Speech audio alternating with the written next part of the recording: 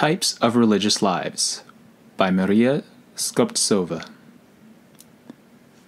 If we study carefully the historical situation in which we find ourselves, or, more accurately, those types of piety which our present-day situation has produced, we can discern, objectively and dispassionately, various categories of people who do not understand man's religious calling in the same way. Each category has its own positive and negative characteristics, and it is entirely possible that only the sum of them would give a proper overview of the multifaceted nature of Christian life. On the other hand, when classifying types of religious life within orthodoxy, one must always bear in mind that alongside the completely distinctive representatives of one or another type, the majority of people will represent some kind of combination of two, or even more types of religious life. It is very difficult to remain within the framework of impartiality and objectivity when classifying and defining these types, because in reality, each individual is attracted to his own concept of Christianity and repels any understanding that is not his own. In this article, I can only say that I wish to make every effort to avoid such partiality. End of introduction. The 5 types. If, while observing Orthodox believers, you enter into conversation with them and read the various Orthodox books and journals devoted to religious issues, you are at once struck by the incredible multifacetedness of their understanding of the spiritual life. If, however, one makes an attempt to classify this variety into more or less closely defined categories, then I would say that at this given moment within Orthodoxy, there are 5 types of piety: 1. Synodal, 2. Ritualist, 3. Aesthetical, 4. Ascetical, 5. Evangelical. To be sure, such a classification is to some extent arbitrary. Life is much more complex than this, and it is very likely that there are other categories which I was unable to discern. But even this arbitrary classification is of great help in understanding many events in our lives. To a certain degree, it also permits one to understand one's own personal sympathies and antipathies, one's own spiritual path. Each spiritual type has its own, at times very complicated history, its own coming into being. Each is determined by the diverse circumstances of its origin. A person finds himself in one or another group not only as a result of some internal inclination, but also because he is to some extent predetermined for it by the milieu from which he comes, by his upbringing, education, and other influences. I will attempt to characterize each category from the point of its historical origins, its moral attributes, its way of life, and even its special skills, the extent of its spread, the creative potential contained within it, and its relationship to the current problem of church life. End of the 5 types. Synodal Piety. The Russian emigration flowed into Europe, one might say, before it had cooled down after its struggle, still seething with passionate fury at having been deprived of the ideals of that great Russian land, of the white idea, etc. It carried with it not only its own miserable baggage, not only its bayonets and regimental banners, but portable churches with iconostases, iconostases, made out of cloth stretched over wooden frames, sacred vessels and vestments. And having landed on foreign soil, it set up not only branches of the All Forces Union, but its own churches. For many, the church was a vital requirement for their souls. For many, a kind of inescapable attribute of the idea of Russia as a great power, without which it was difficult to speak of nationalism, of loyalty to the traditions and ordinances of the past. The church was a reliable and recognized political and patriotic symbol. Somehow its inner meaning did not attract much attention.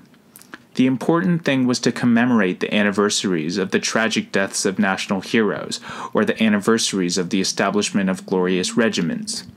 In church it was possible to organize solemn, sober demonstrations of one's unity, one's loyalty.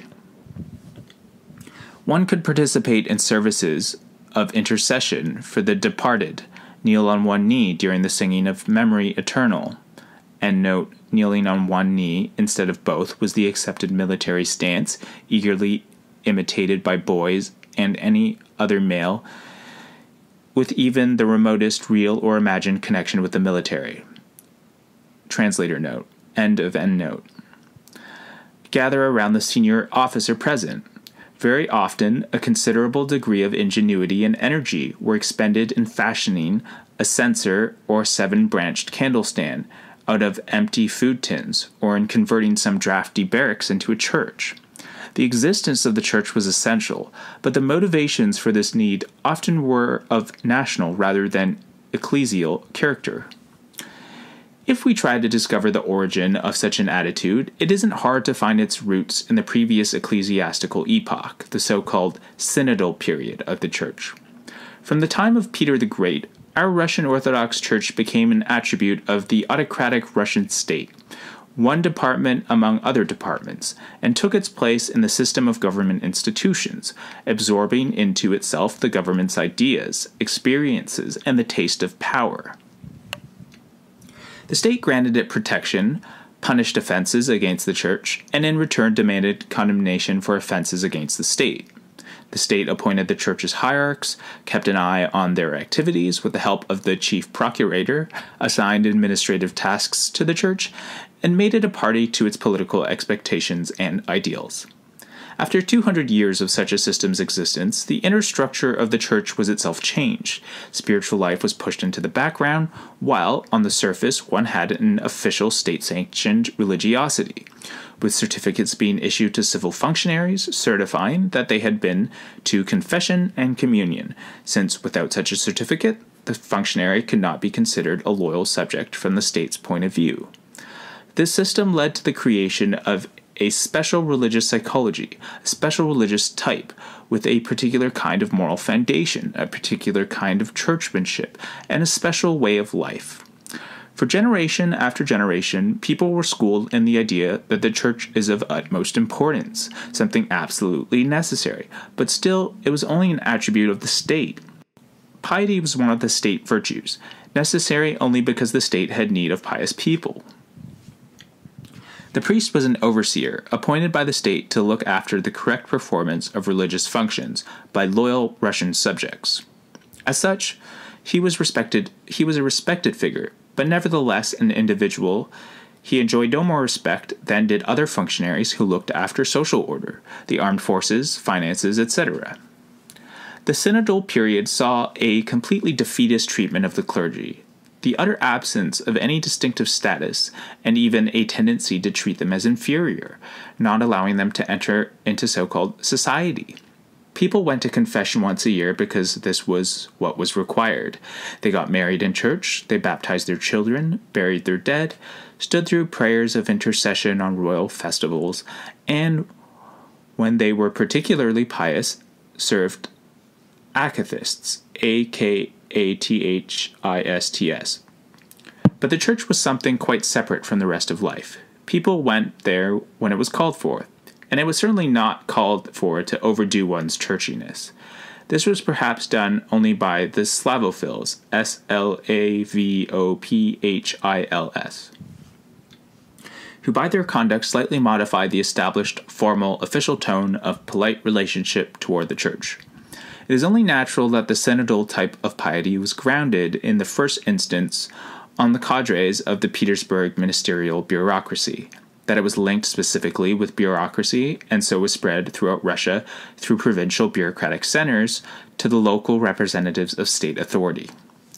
This whole system foreordained that the most religiously gifted and fervent believers would find in it no place for themselves. They either went to monasteries, seeking to separate themselves completely from all superficial church activity, or they simply revolted, frequently protesting not only against the church's institutional system, but against the church itself. This is the origin of the anti-religious fanaticism of our revolutionaries, which so resembled in its earliest manifestations the flaming passion of true religious life. It attracted to itself all those who thirsted for an inner ascetic challenge, for sacrifice, selfless service, and disinterested love, all of which the official state church could not offer. It must be said that during the synodal period, even the monasteries succumbed to this general process of disintegration for the spiritual life. The all-powerful arm of the state was extended over them, over their morals and way of life, and they were turned into official cells of the overall ecclesiastical establishment. Thus there remained in the church, for the most part, either those who were lukewarm, those who could keep their religious impulses under control, or those who could channel their spiritual needs into the system of state values. In this way, a system of moral ideals developed. No doubt, what was held in the greatest esteem was good order, a respect for the law, a certain reserve, along with rather firmly expressed feelings of obligation, respect for one's elders, a condescending concern for one's juniors, honesty, love of fatherland, a reverence for authority, etc. No special exertions were required. Creativity was suppressed in the interests of good order and the general purposes of the state machine. Podvizhniki, Podvizhniki, somehow failed to appear in provincial cathedral churches. Here, there were people of a different sort. Rectors, calm, businesslike cathedral archpriests, thoroughly familiar with the divine services, who made every effort to conduct themselves solemnly and with grandeur in splendid and magnificent temples, superb administrators and organizers, custodians of church property, official functionaries of the synodal establishment, honorable people, conscientious but uninspiring and uncreative. And the cathedrals, the crowning expression of the synodal architectural craftsmanship, were overwhelming in their massiveness, their spaciousness, their grit and marble, with huge cupolas, resonant echoes, immense royal doors and costly vestments. Colossal choirs performed special Italianate and secularized ecclesiastical chants. The images on the icons could hardly be seen, having been encased in gold and silver covers. The deacon could hardly lift the book of the Gospels with its heavy binding, and he read it in such a way that at times it was impossible to understand a single word. But it was not his job to make the reading understandable. He had to begin with a kind of unimaginably low rumble, and end in a window-rattling bellow, showing off the mighty power of his voice. Everything had but a single purpose. Everything was in harmony with each aspect of the epoch's churchmanship. Everything had its aim, a display of the power, wealth, and indestructibility of the Orthodox Church and the great Russian state which protected her. How widespread was this kind of ecclesiastical psychology? Certainly, one ought to imagine that this was the only type of religious consciousness, but without a doubt any other kind would have to be searched for diligently, since the official type was so overpowering. This is especially clear if we take into account that alongside such a understanding of ecclesiastical life and religious ways, we developed our own intense form of atheism. These people, as Soloviev, Soloviev, accurately observed, laid down their lives for their friends while believing that man evolved from apes. Thus it was possible to find an outlet for love, sacrifice, and heroic deeds outside church walls. But within the church, anything which was different was, by that fact alone, in opposition. It flowed against the current and was persecuted and belittled. This ecclesiastical psychology was based on a very solid way of life, and this way of life, in turn, was nourished by it. Tradition permeated everything, from prayer to the kitchen. From what was being said, it should be obvious that on such soil, one could hardly expect to see creative forces grow. Tradition permeated everything, from prayer to the kitchen. From what has been said, it should be obvious that on such soil, one could hardly expect to see creative forces grow. Here, everything is channeled toward conservation, to the preservation of the foundations, to the repetition of feelings, words, and gestures. Creativity demands some new kind of challenge. Here, there was none, neither in the field of ideas, nor in the field of arts, nor in the way of life. Everything was strongly guarded and protected. Innovation was not permitted. There was no need for any creative principle. The synodal type of religious life, which promoted other values along with spiritual ones, namely those of the state, of a way of life, and of a particular tradition, not only distorted and confused the hierarchy of values, but often simply replaced Christian love with an egotistical love for the things of this world. It is difficult, even impossible, to see Christ, to experience a Christianization of life, where the principle of the secularization of the Church is openly proclaimed. This type of piety was not up to the difficult task of rendering to God what is God's and what is Caesar's to Caesar. During its lengthy existence, it more and more frequently let Caesar triumph. Through the Roman Emperor conquered Christ. Not in the circus arena, not in the catacombs, but at the very moment when he recognized the heavenly King. At that very moment, the subversion of Christ's commandments by the commandments of the secular state began. One can acquire synodal piety through one's education, through habit and custom, but in no way can one acquire it through a desire to follow the footsteps of Christ. From a historical point of view, this orderly system had already begun to show cracks by the end of the 19th century. Suddenly a guest appeared in the church, and not an entirely welcome one, the Russian intelligentsia. We shall speak more of his role later, but at first this role was only shallowly rooted in the church's life. It was more a phenomenon on the fringes of the church. Everything changed decisively from the moment of February 1917 revolution, and in the Church, these changes were reflected in the All-Russian Church Council of 1917 to 1918 and the restoration of the Patriarchate, Patriarchate.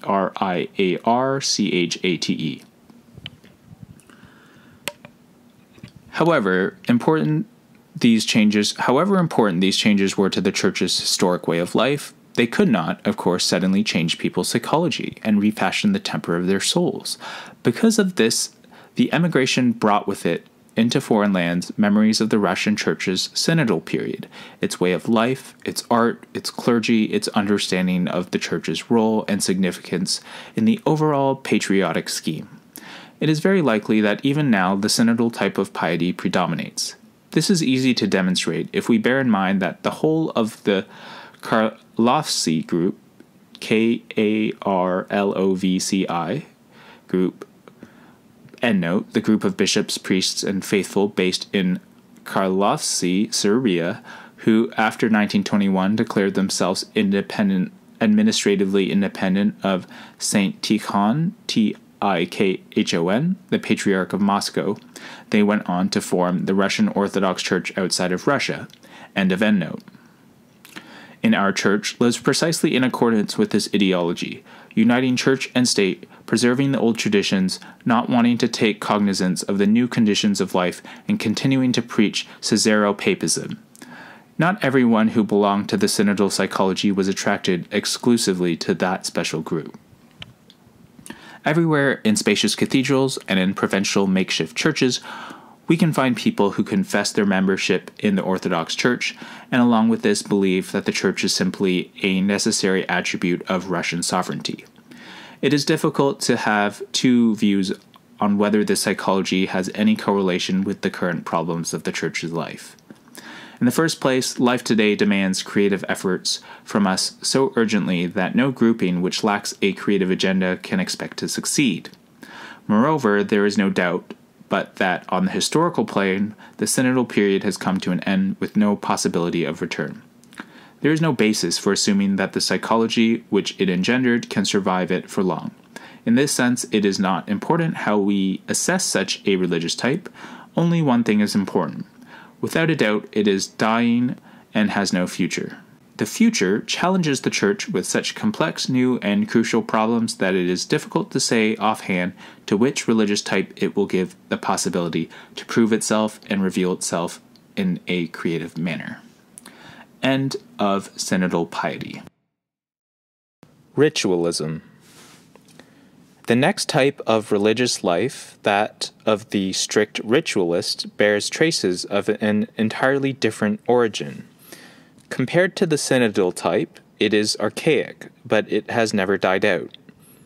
It has intertwined itself with the Synodal Piety, standing over against it, but never struggles with it.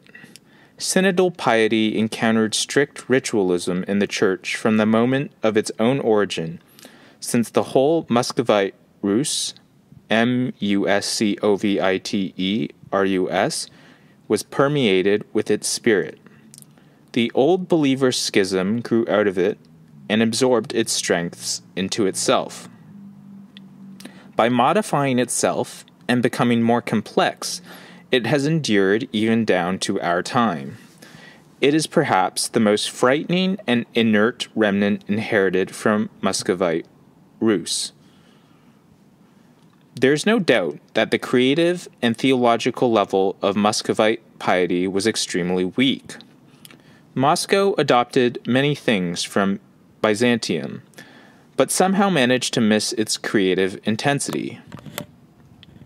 Moscow reforged all the turbulent and antinomian vibrancy of the Byzantine genius into an immovable form, a cult of the letter, a cult of tradition, a repetitious, rhythmical gesture. Moscow was able not only to freeze its Byzantine heritage, but even managed to dry up its biblical heritage, ossifying it and depriving it of its grace-filled, living spirit.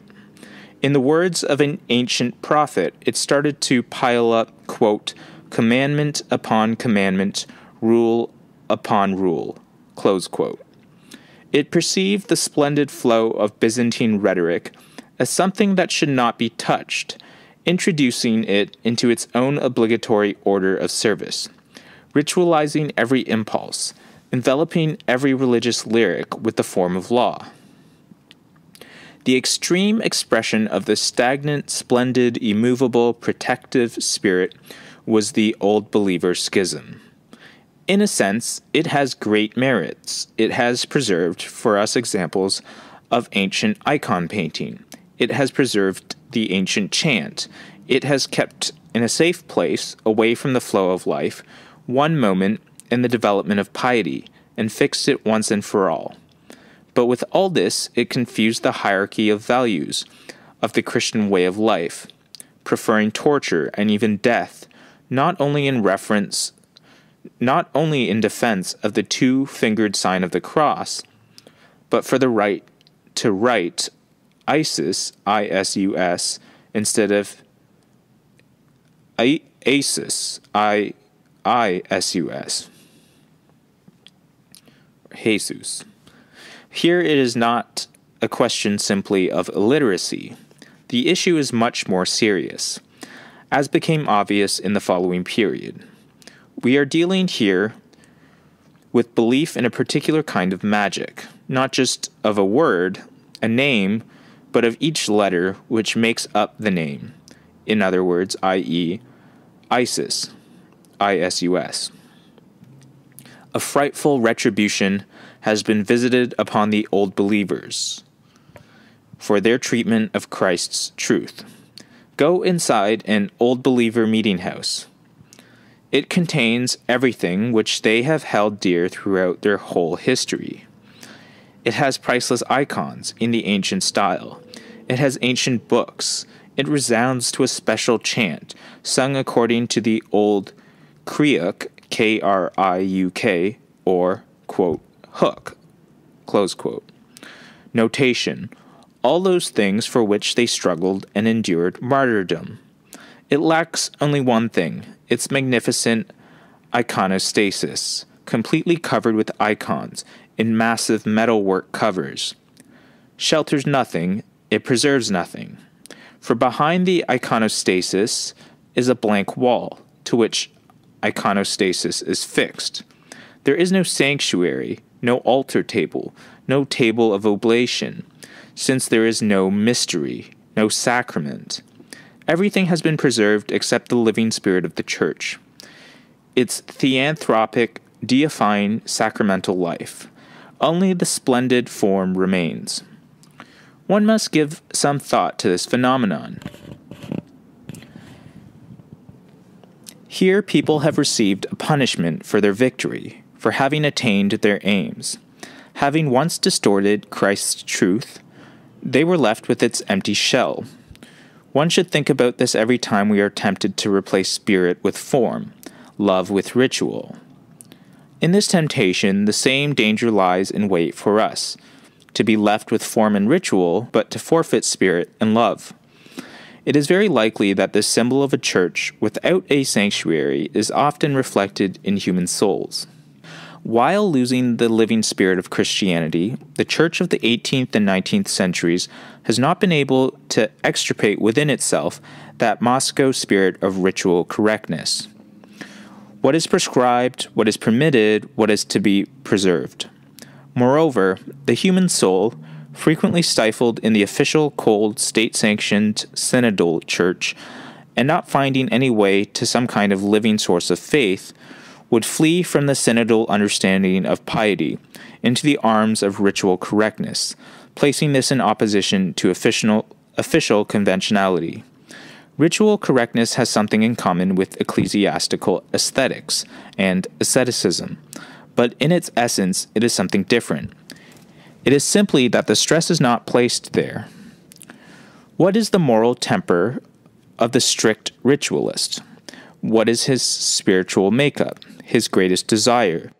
His greatest desire is for absolute spiritual order, the complete subordination of the inner life to an external rhythm, which has been elaborately worked out in the minutest detail. This external rhythm encompasses everything within itself. Outside the church, he knows the spiritual significance of every detail of life. He keeps the fast. He lives day in and day out, following the church's cycle of services. He lights vigil lamps at prescribed times. He makes the sign of the cross correctly. In church, he likewise stifles any impulse, permits no deviation from the established gestures.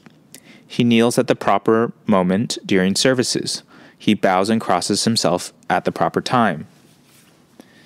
He knows for certain that it is a crime to kneel from Pascha, P-A-S-C-H-A, I believe Easter, to Pentecost. He knows how many times he will go to confession during the year, and, above all, he has mastered the order of services to the minutest detail. He is angry and indignant if anything is omitted during church services, because that is not to be done. Yet, at the same time, he is completely indifferent when what is being read is incomprehensible, or when it is being read too rapidly. This is not the person who prefers memorial services, services of intercession, and acathists, A-K-A-T-H-I-S-T-S, over others. No, his most loved services are the rarest ones, above all those of Great Lent. He especially delights in the complexity of services when a fixed feast coincides with a movable one. For example, when Annunciation falls during the last days of Holy Week. For him, the form and structure of the service frequently overshadows the inner content of individual prayers. He most certainly is a fanatical champion of Church Slavonic.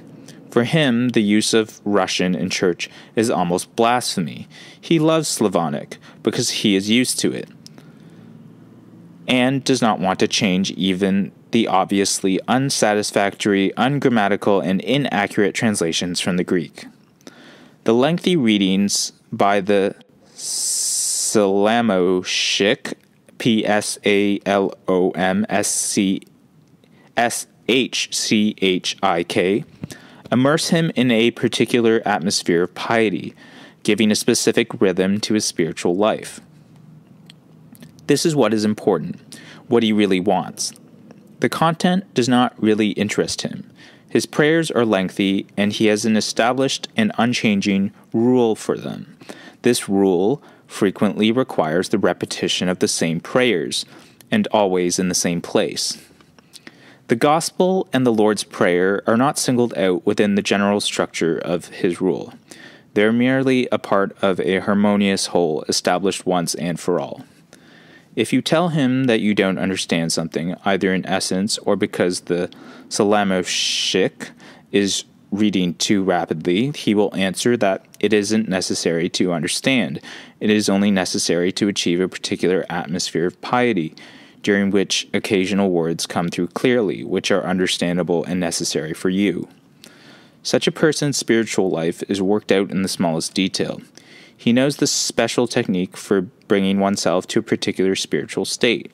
He is able to teach you how to breathe, in what position to maintain your body during prayer, and whether the legs should be near a warm or near a cool place. If one analyzes this special phenomenon, it becomes clear that basically it does not depend on Eastern Christianity, for one senses here the distinctive forms of dervishism, dervishism, Sufi practice, I believe, and echoes of Hinduism, and more significantly, a passionate belief in the magic of the word, and of combinations of words, of gestures, and sequences of gestures. There is no doubt but that this belief in magic has beneath it very real roots. Much can be achieved with this method, a very great degree of self-discipline, a large measure of control over oneself and over the chaos of the human soul, even control over others, a complete structuring of one's inner and outer life, even a certain kind of inspiration under the law. But one thing which this way of life does not achieve is, of course, love. One can speak with the tongues of men and of angels and have not love, 1 Corinthians 13, verse 1. To be sure, acts of love and benevolence enter into the rhythm of the strict ritualist's life. The strict ritualist knows that he must help the poor, especially during Great Lent. In his time, he has sent kalashi, Kalachi, wheatmeal loaves, to those confined in prison.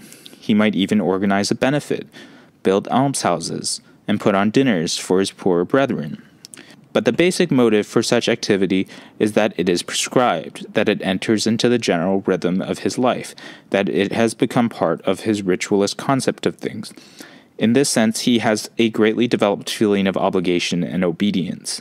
Thus, his relationship to others is determined by a self-imposed obligation, and not a spontaneous feeling of love towards them. At the present time, this type of piety has rather a tendency to grow and spread. This expansion can easily be explained if we take into account all the misfortunate abandonment, neglect, and exhaustion of the contemporary human soul. This soul is not looking for a challenge. It is afraid any challenge will be a burden beyond its strength. It can no longer either seek for anything or accept the possibility of being disenchanted. The austere and rarefied air of sacrificial love is beyond its strength. If life has passed it by and given it to no external well-being, no external stability, then it turns with special zeal toward internal well-being, toward the utter determinacy and legitimacy of its inner world. It throws over the chaos a solid cover of what is prescribed, what is permitted, and the chaos ceases to torment it. It knows the effectiveness of magical incantations, often expressed in incomprehensible syllables. Like the dervish, it knows the power of a gesture or a pose. It feels protected and tranquil. All these particularities of the strict ritualist path determines its growth in our times. In all likelihood, a period of development awaits it. It must be noted here that from another point of view also, our era may expect to see the further development of strict ritualism. We can see today an almost universal thirst for definite, concrete directives of some kind. How to believe, what to fight for, how to behave oneself, how to speak, how to think. We see that the world has a thirst for authoritative leaders who can lead a blind and loyal mass behind them. We know of the existence of the most frightful dictatorship that ever existed, a tyranny over ideas, the infallible center, the party, for example, or the leader, the Führer, wills that we think and act in one way, and the individual who believes in the infallibility of directive, easily with astounding and incomprehensible ease, restructures his inner world to correspond with this directive. We know of the presence of state-imposed philosophies and worldviews. If we grant that somewhere the Church might become, if not supportive, then at least tolerant of this, It will then be inundated with new cadres of people who have been brought up on the mandatory directives, and strict ritualism will immediately teach them which path they must follow. Where there is less doubt, where the directives are more precise and better regulate one's whole life, where finally the entire chaos of the human soul is tamed and driven into the allotted cages, here the success of ritualism is absolutely foreordained. But at the same time, it is impossible to speak of its creative possibilities. Its very principle, a constant repetition of rules, words, gestures, excludes any possibility of creative tension. From ancient times, strict ritualism has been opposed to prophecy and creativity. Its task was to preserve and to repeat, and not to tear down and rebuild. If it does, in fact, come out on top, then this will mean the extinction of the creative spirit and freedom in the Church for many decades. The main question, however, which shouldn't be addressed to strict ritualism, is this: how does it respond to Christ's commandments concerning love for God and love for other people? Does it have a place for them? Where within it is the person to whom Christ came down? It can be granted that very often there is expressed in its own kind of love for God. It is difficult to see in what way it expresses itself in love for people. Christ, who turned away from the scribes and Pharisees, Christ who approached prostitutes, publicans, and sinners, can hardly be the teacher of those who are afraid to soil their pristine garments, who are completely devoted to the letter, who live only by the rules, and who govern their whole life according to the rules. Such people consider themselves in good spiritual health because they observe everything that is prescribed by spiritual hygiene. But Christ told us it is not the healthy who are in need of a physician, but the sick. In fact, we have today two citadels of such an orthodoxy: traditional, canon-based patristic and paternal orthodoxy, Athos, A-T-H-O-S, and Valaam, V-A-L-A-A-M, a world of people far removed from our bustle and our sins. A world of faithful servants of Christ, and a world of knowledge of God and contemplation. And what do you suppose most upsets this world of sanctity? How does it regard the present calamities which are tearing us apart? The new teachings, heresies perhaps, the destitution, the destruction and persecution of the Church, the martyrs in Russia, the trampling down of belief throughout the whole world, the lack of love? Is this what most alarms these islands of the elect, these pinnacles of the Orthodox spirit? Not at all. What strikes them as the most important and most vital, the most burning issue of the day, is the question of the use of the old or new style calendar in divine services. It is this that splits them into factions, this that leads them to condemn those who think other than they do, this that defines their measure of things. It is difficult to speak about love against this background, since love somehow falls outside both the new and old style. We can of course state that the Son of Man was the Lord of the Sabbath, and that he violated that Sabbath precisely in the name of love. But where they do not violate it, where they cannot violate it, this is because there is no in the name, nor is there love. Strict ritualism reveals itself to be a slave of the Sabbath and not the way of the Son of Man. And truly there is something threatening and ominous here, precisely because in Athos and Valaam, the ancient centers of traditional Orthodox spirituality, a person can find an answer to only one question out of all those which are raised by life, whether the Church must live according to the old style or the new. Instead of the living God, instead of Christ crucified and risen, do we not have to do here with a new idol, a new form of paganism, which is manifested in arguments over calendars, rubrics, rules, and prohibitions, a Sabbath which triumphs over the Son of Man? Idolatry in the world is frightening when it betrays Christ in the name of the state, the nation, a social idea, or petty bourgeois comforts and well-being.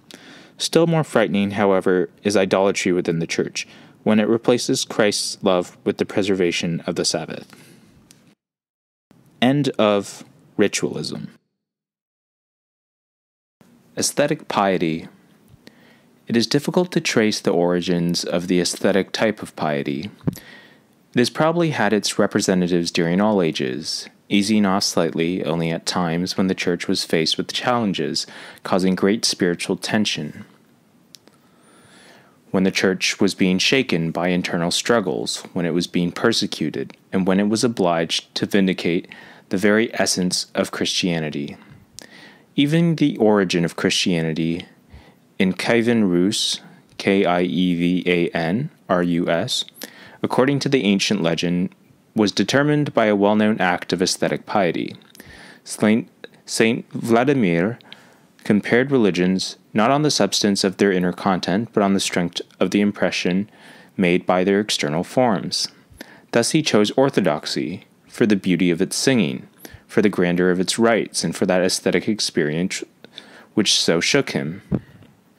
The writers of the Muscovite Rus have produced long and moving descriptions of orthodoxy's beauty.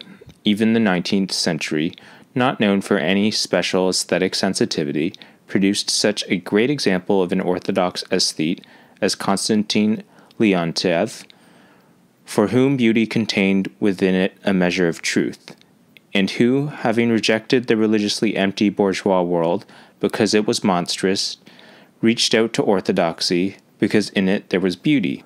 No wonder, then, that in the 20th century, when two factors converged, a bright and talented outburst of aestheticism among the cultural upper strata of Russian life and the entry of a large number of people from that cultural stratum into the Church, the aesthetic type of piety was almost overwhelming and determined many things. For a start, it identified very great treasures from the past. Aesthetics has always been linked with a kind of cult of antiquity, with a kind of archaeology. It is not surprising, therefore, that during the period when it flourished, ancient Russian art was rediscovered. Ancient icons were found, restored, and studied. Museums of iconography were established. Schools of iconography were defined and described. Rublev and others began to be appreciated. The ancient chant began to be restored. Kievan and Valim chants found their way into the repertoire of church singing. Church architecture became better known thanks to a great number of publications on the history of art. Without a doubt, all these are positive achievements. But alongside this aesthetic approach to religion, there began to grow up a particular moral mindset, whose characteristics are quite easy to detect. Beauty and the appreciation of beauty are always the province of a small minority. This explains the unavoidable cultural elitism of any aesthetic stance. When defending aesthetic values, a person divides the whole world into friends who understand and appreciate its values, and enemies, the profane crowd. Imagining that the foundation of church life is its beauty, this person then divides all mankind into a little flock, with special aesthetic sensitivity, and the mass of those unworthies to be found beyond the pale. In the mind of such an individual, the mystery of the Church belongs only to the elect. Not only will prostitutes and sinners never sit at the feet of Christ, but all those who are too simple and unrefined will likewise be excluded, so that he himself may find satisfaction through the lofty aesthetic beauty of the divine services, etc. Because he takes aesthetics to be the sole criterion of what is proper, the sole measure of things, this person thinks of himself as part of some kind of intricate composition, and feels obliged not to spoil it, not to disturb it. He accepts its general rhythm, but then introduces that rhythm into his own inner life. Like the strict ritualist, he structures his own personal way of life, and sees in this his greatest virtue. The aesthete is always attracted by the archaic. At times he may even be attracted to a type of popular peasant artistry. From this there develops a subtle attraction toward specific portions of the services, toward individual hymns, the great canon of Andrew of Crete, etc. Often the artistic value of the material is assessed, and if there isn't any, that is taken into account, and he is then entranced by its antiquity, or struck by its stately composition, or by the rhythmic success of the whole of the divine service. Aesthetic criteria gradually replaces the spiritual and eventually displace all other considerations. The people in the church are looked upon as either a crowd of worshippers, props needed for the proper rhythm of worship, or as tedious and annoying barbarians, who by their ignorance, clumsiness, and occasionally by their personal sorrows and special needs, encroach upon the general grandeur and orderliness of the service. The aesthete loses himself in clouds of incense, delights in the ancient chants, admires the severity and restraint of Novgorod, Novgorod style of iconography. He will condescendingly take note of the somewhat naive wording of a hymn. He has partaken in everything. He is sated, afraid to spill his treasure. He is afraid of tasteless detail, of the human woes which provoke sympathy. He is afraid of human weakness, which provokes disgust. All in all, he doesn't like the petty, confused, disorganized world of the human soul. No doubt it would be difficult to find love within the aesthetic type of religious life, nor would it seem is there even a place in it for hatred. There is only that cold, exacting contempt for the profane crowd, an ecstatic admiration for beauty. There is a dryness, often verging on formalism. There is a concern for the preservation of oneself and one's own world, which is so well structured and harmonized from the intrusion of anything that might offend or upset that harmony. Even fiery souls will gradually cool down through the inescapable chill of aestheticism. Constantine Leontiev, for example, had a fiery soul by nature. They insist on putting a chill on everything that surrounds them, looking for some kind of an eternal ice, of some eternal pole of beauty for an eternal northern lights. The strangest and most incredible thing of all is the possibility of the spread of the aesthetic type of piety amongst Russians, whose souls as a rule are lacking in harmony, measure, and form. One might think that their fiery temperament, their pithy sayings, and at times chaotic style would serve to guarantee that aestheticism is no danger for them. Perhaps there is a kind of law of contradiction, in effect here, forcing a person to seek in a world outlook what will supplement his inner characteristics rather than express them. Perhaps he finds it impossible to get along with his inner chaos, to endure it, and as a result moves toward the other extreme.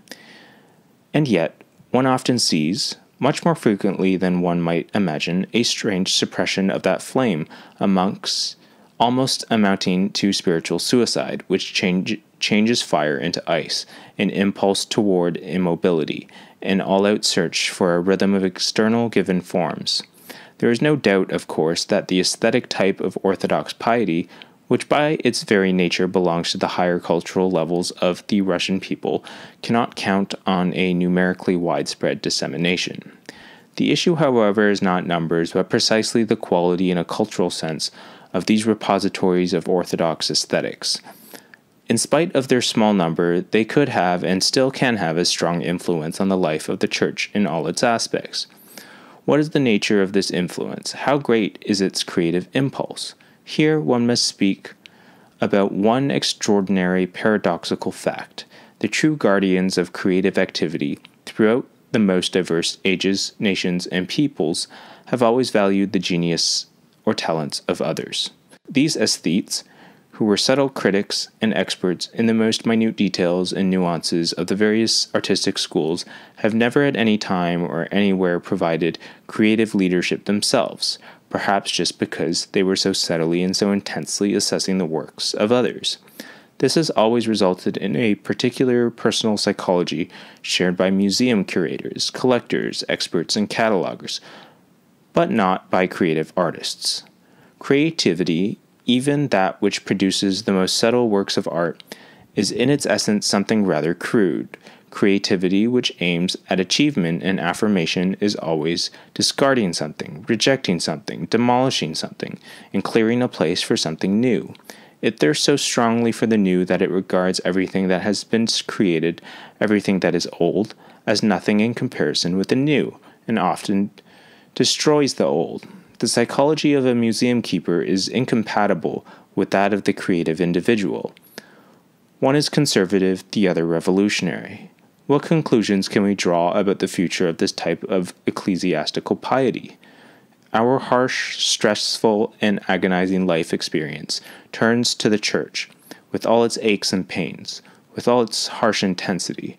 Our life today certainly demands creativity, a creativity which is able not only to reconsider and change what is old, but also to create something new, respond to new problems, penetrating new and often uncultured traditionalist strata of society. The church will be swamped with simple people. The church will be overwhelmed by their problems. The church must descend to their level. This would seem to seal the fate of the aesthetic elite. But precisely because it is select, elite, precisely because it is capable of formulating its ideas and expressing itself, and considers itself the guardian of all the church's treasures and truth, and is incapable of betraying, lowering, or changing its own conception of the church's beauty, and is incapable of sacrificial love. For all these reasons, it will defend its understanding of the church as a fortress. It will guard the church against invasion by the profane masses with its very life. The crowd will shout, "We are being eaten up by sores. We have been poisoned by hatred and the social struggle. Our way of life has been ruined. We have no answers to questions of life and death. Oh, Jesus, save us." Close quote. But between Christ and the crowd will stand the guardians of Christ's seamless robe, who will announce to the crowd that hatred and struggle have distorted their faces, that their everyday labors have destroyed in them that exalted gift, the ability to admire beauty. But life itself is a thing of great beauty, of which only those are capable who have been instructed by it. Mellifluous chants, however, and softly modulated reading, the odor of incense, and a blessed, somniferous atmosphere of beauty will wrap in mist the sorrowful image of Christ, will bring lamentation to an end, will cause heads to be downcast, will cause hope to die. For some, this enveloping grandeur will be a temporary lullaby, others will recoil from it, and a great chasm will appear between the church and real life. The aesthetically minded custodians of grandeur will preserve the chasm in the name of harmony, rhythm, order, and beauty. The profane, on the other side, will make no attempt to leap across the chasm, because they have been left with the pain, the struggle, the bitterness, the ugliness of life. They will cease to believe that with such heavy baggage it is possible and necessary to approach the church, and then within the miserable and godless world there will arise, if they have not arisen already, the false Christs and false prophets, sectarian preachers of various kinds, in varying degrees of shallowness and mediocrity, Baptists, evangelicals, Adventists, etc., who will offer to these hungry people some kind of an elementary reformulation of the truth, some impoverished surrogate for religious life, and some small dollop of goodwill and ranting hysteria. Some will respond to this. They will respond, first of all, to a basic human concern for their needs, but they will not be able to discern immediately that instead of true and traditional Orthodox Christianity, they are being treated to a questionable, semi-literate hodgepodge of starry-eyed idealism and charlatanism. But the opiate will have its effect, and it will further deepen the chasm between the church and the world. Protected carefully by the lovers of beauty, protected by a sense of delusion and hatred of the world, the chasm may be there for ages. The eyes of love will perhaps be able to see how Christ himself departs, quietly and invisibly, from the sanctuary which is protected by a splendid iconostasis. The singing will continue to resound, clouds of incense will still rise, the faithful will be overcome by the ecstatic beauty of the services, but Christ will go out onto the porch and mingle with the crowd, the poor, the lepers, the desperate, the embittered, the holy fools. Christ will go out into the streets, the prisons, the hospitals, the low haunts and dives. Again and again, Christ lays down his life for his friends. What is our beauty and our ugliness in comparison with Christ, his eternal truth and eternal beauty? Does our beauty not look ugly when compared to his eternal beauty? Or is it not the reverse? Does he not see in our ugliness, in our impoverished lives, in our festering sores, in our crippled souls, does he not see there his own divine image, and a reflection of his eternal glory and eternal beauty? And so he will return to the churches and bring with them all those whom he has summoned to the wedding feast, has gathered from the highways, the poor and the maimed, prostitutes and sinners. The most terrible thing is that it may well be that the guardians of beauty, those who study and understand the world's beauty, will not comprehend Christ's beauty, and will not let him into the church, because behind him there will follow a crowd of people deformed by sin, by ugliness, drunkenness, depravity, and hate. Then their chant will follow a crowd of people deformed by sin. Then their chant will fade away in the air. The smell of incense will disperse, and someone will say to them, I was hungry, and you gave me no food. I was thirsty, and you gave me no drink. I was a stranger, and you did not welcome me. Naked, and you did not clothe me. Sick and in prison, and you did not visit me. It is the idolatry which characterizes the ascetic type of piety that will bring this about, for it has within it something that should serve only as Christ's outer garment, an offering of human genius brought lovingly to Christ. But when the splendor of the church, its beautiful chant, the harmony and order of its services become an end in themselves, they take Christ's place. People begin to serve this grandeur in itself, and grandeur becomes an idol to which human souls are sacrificed, one's own as well as others. All the ugliness of this world, its sores and its pain, are pushed to one side and obscured so that they will not disturb true piety. Even the suffering and death of the Lord himself, his human exhaustion, acquires an aura of beauty, inviting admiration and delight. Love is a very dangerous thing. At times it must reach down into the fathomless lower levels of the human spirit. It must expose itself to ugliness, to the vocation of harmony. There is no room for it where beauty, when once discovered and sanctioned, reigns forever. And here, as a result, Christ's servants, the priests, the successors of the apostles and disciples, are not required to follow in the steps of the apostles and disciples, and to heal, to preach, to spread about the Lord's love. One thing only is required of them, that they be servants of the cult, that they be priests, almost in the pagan meaning of the word. A priest is judged by how much he knows and loves the Ustav, U-S-T-A-V, by how musical he is, or how good is his voice, how coordinated are his movements, etc.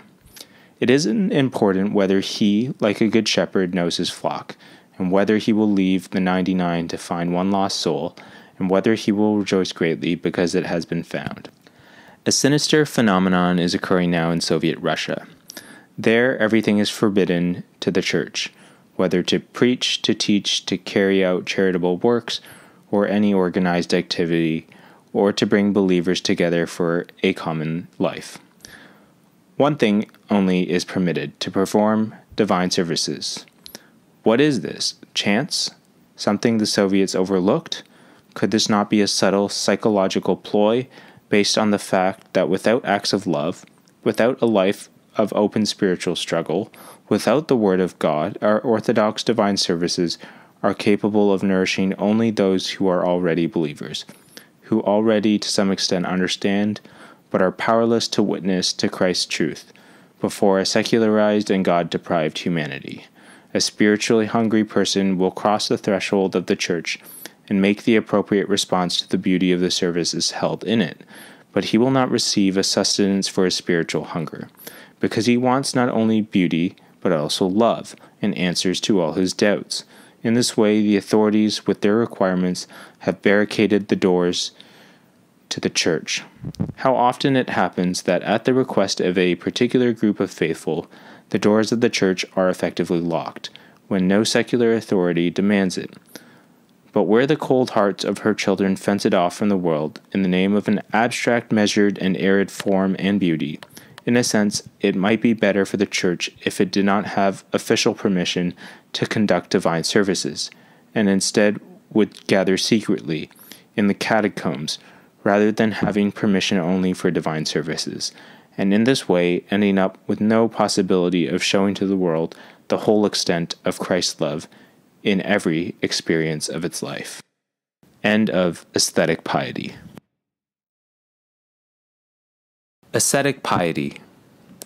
The ascetic type of religious life is not unique to Christianity. It has existed at all times and in the history of absolutely every religion. This by itself shows that it is the expression of some essential characteristics of the human psyche. Thus, Christianity is not alone in being characterized by the presence of asceticism. Asceticism is a common characteristic of Hinduism and Islam, and is present also in ancient paganism. Moreover, asceticism was a typical feature of the non-religious milieu, so characteristic of 19th century revolutionary movements. One could even say that those periods in the life of the Church which have not been imbued with asceticism have been periods of decline and decay, stagnant and undistinguished.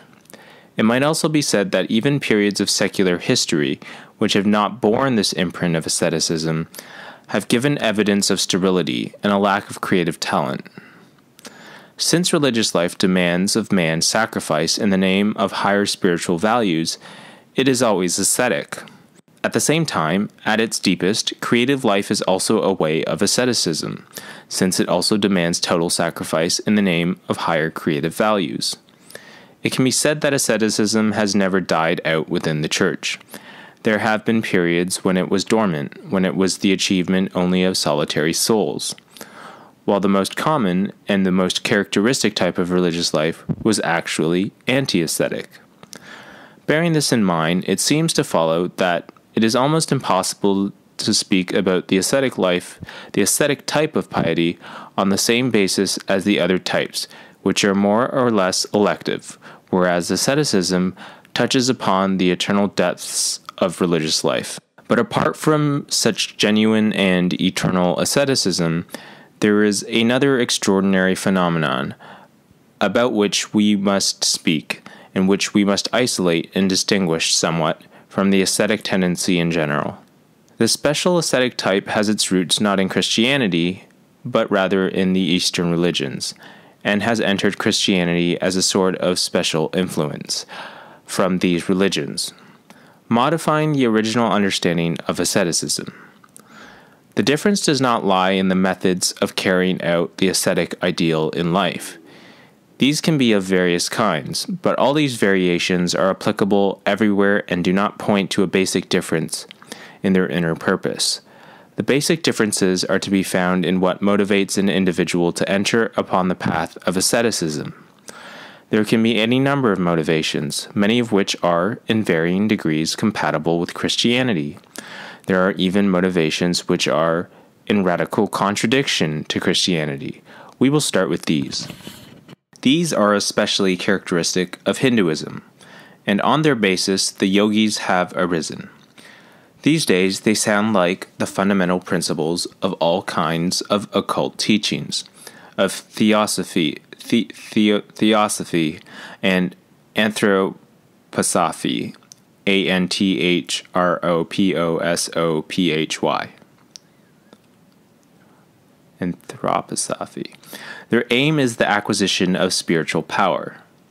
Asceticism is a known system of psychophysical exercises, which control and modify a person's normal behavior, and are directed toward the attainment of special attributes of power over the soul and over nature.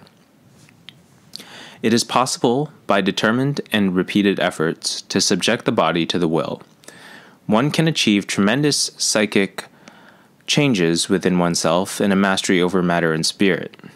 Just as a gymnast might exercise to achieve dexterity, just as a wrestler must follow a specific regimen to develop his muscular strength, just as a singer must practice scales in order to perfect his voice, so must an ascetic of this type follow specific directions, must exercise, must repeat the same routine over and over, maintain a special diet, sensibly schedule his time, curb his habits, order his life, and all this to develop to the maximum those forces with which he has been endowed by nature. The task of such asceticism is determined by the principle of consolidating one's natural talents, developing them, and being able to apply them. It does not look for any kind of transcendence, nor does it expect the inspiration of any kind of spiritual power. It neither considers this nor believes in it. Above it, at a certain level, a curtain-like firmament is tightly stretched, and there is no way to pass beyond it. But it knows that in this circumscribed world of nature, not everything is fully utilized, that there is tremendous potential, that it is possible, within its confines, to attain power and control over all living and existing things, with but a single limited exception. Overall, that is found beneath that tightly drawn, impenetrable firmament of heaven. Nature's powers are immense, but even they have their limits. For an occult asceticism of this kind, there exists no unlimited or inexhaustible source of power, and thus its task is to accumulate, consolidate, preserve, expand, and utilize all natural possibilities. And on this path, tremendous achievements are possible. What answer can be given to this particular form of spiritual naturalism? The only thing in this world more powerful than this is the Church's teaching about spiritual poverty, about the spending, the squandering of one's spiritual powers, about the utmost impoverishment of the spirit. The only definition of self which is more powerful than it are the words, "Behold the handmaid of the Lord." Although these words in themselves define both the essence of the Christian soul and the whole of the Christian response to the natural powers of the human being, there is no doubt but that an occult relationship to asceticism which is contrary to Christianity has been introduced into our piety by way of ancient Eastern influences, through Syria and her particular type of religiosity. There is no need to overrate this influence of asceticism on Christianity, but nonetheless it exists. There is also another respect in which asceticism can cease to be a method for attaining higher spiritual values and become an end in itself. An individual may carry out one or another form of ascetic exercise, not because it frees him from something or because it offers him something, but simply because it is challenging and demands an effort. It provides him nothing in the outer world, nor does it contribute anything to the content of his spiritual experience, nor does it advance him on his inner path. It is unpleasant for him to limit himself to one particular sphere. It is unpleasant for him to limit himself to one particular sphere. So it is in the name of this unpleasantness that he must do this. The surmounting of an unpleasantness, as the only goal, exercise for the sake of exercise, is at best a working out of a simple submission to disciplinary challenges, and is, of course, a distortion of the ascetic path. All of the above are mere trifles when compared with the fundamental conflict of worldview which now characterizes Christianity. This conflict concerns the most essential, the most fundamental understanding of the goal of the Christian life, and divides, as it were, the Christian world into two basic points of view. I am speaking here of the salvation of the soul. There is no doubt but that the salvation of the soul is the mature fruit of a true, authentic Christian life. The Church crowns her saints and martyrs, her passion bearers and confessors, with the incorruptible crown of eternal life.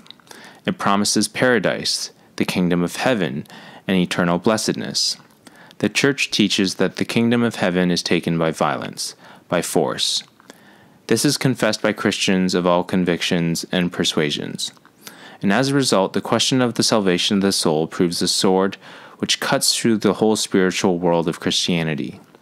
Here we find two completely different conceptions which lead to different moral laws, to different standards of conduct, etc. It would be difficult to deny that both concepts have notable and saintly champions, that both views enjoy incontrovertible authority within the experience of the Church. There have been whole periods when Christian asceticism has been colored by one or the other shade of understanding. Both schools have their systems, their principles, and their practical rules. Open up the massive volumes of the Philokalia, Philokalia, read the Paterikon, Paterikon, listen, even in this day, to sermons about ascetic Christianity. You will see at once that you have there a serious school of asceticism, with a massive weight of tradition. You need only to accept its ordinances and follow its path, But what is it like? What are its teachings? Someone who bears in himself all the stain of Adam's sin and is called to salvation through the blood of Christ has before him just one goal, the salvation of his soul. But itself, this goal determines everything for him. It determines his hostility toward anything that stands in the way of salvation. It defines all the means used to attain it. A human being here on earth is placed, as it were, at the start of an endless path toward God. Everything is either a hindrance or a help along that path. In essence, there are two polar entities, the eternal creator of the world, the redeemer of my soul, and this miserable soul of mine, which must strive toward him. What are the means for progress along this path? The first step is the ascetic mortification of one's flesh. It is prayer and fasting. It is the rejection of values of this world and of all attachment to them.